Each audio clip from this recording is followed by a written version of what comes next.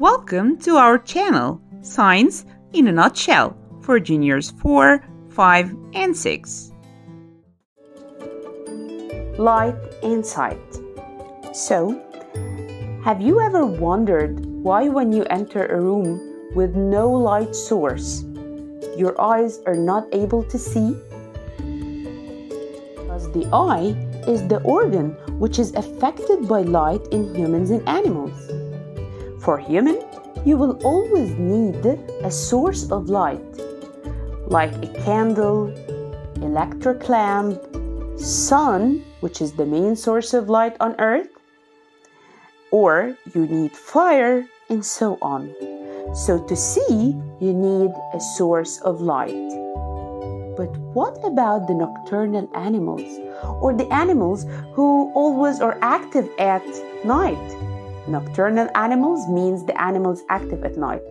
What they are going to do? They need to hunt in the dark. They are active at night, so they need to know where their prey is, and they need to see if there is danger around them so they can run. So how they can see when there is no light source? Well, let me just tell you 2 examples of these animals that we are going to study. First, we have the fishing cat. It's a wild cat that hunts during nighttime, as the structure of its eyes helps it to find its prey in the dark. So it has a structural adaptation in their eyes. The fishing cat's eye seem to glow in the dark, and that's because they have a mirror-like membrane on the back of their eyes. When the light enters its eye, it bounces off this membrane, allowing the eye to collect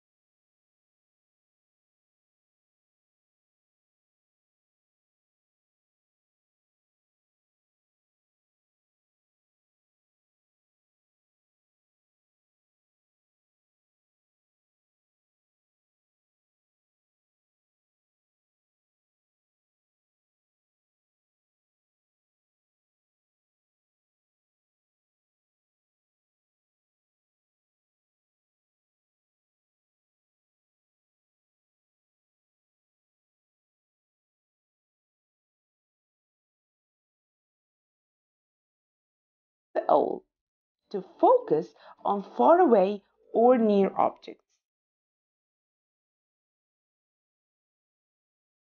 I think that you now know the differences between human eyes and nocturnal animal eyes. So, nocturnal animals have bigger eyes, which are more sensitive to light than humans.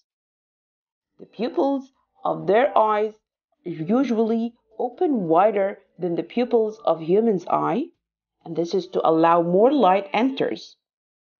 Nocturnal animals can detect the environment around them in the weakest light levels, but in complete darkness, they depend on other senses, such as hearing, touching, and smell, that help them hunt and move in the dark.